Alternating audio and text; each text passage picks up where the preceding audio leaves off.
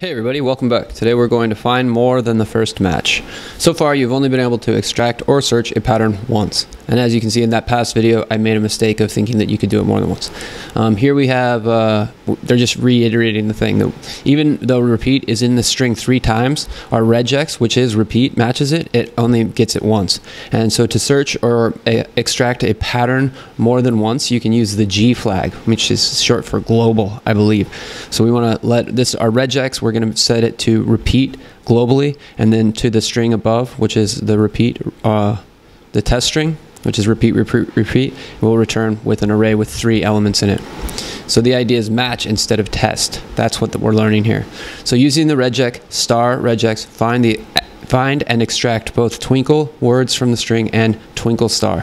You have multiple flags on your regex, like search. Oh, you can have multiple flags. So our previous one, which was the I, which is be case insensitive, and then G, which is global. So here we've got twinkle, twinkle, little star. We want to match twinkle twice, I guess. Yeah, we want to match twinkle. So we can say, it doesn't matter what our case is because we're going to use an I. So I can just go twinkle, and then I, and then G. So then it should happen twice. And then, so we can test, we can console log out our result.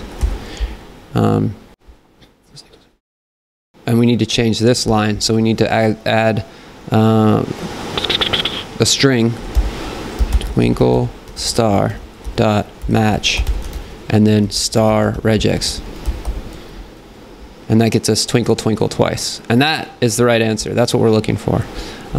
Your match should have 2 elements in it, so it's got 2 elements, and you should match both occurrences of the word twinkle, despite the fact that they have different case sensitivity.